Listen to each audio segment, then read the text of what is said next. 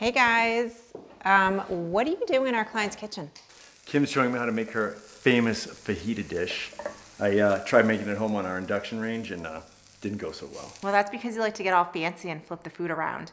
When you're cooking on induction, the pan has to stay in contact with the surface the whole time. Also, you can't just use any pan. Induction only works with flat magnetic pans like stainless steel. That's why my dishes turn out better on a propane range.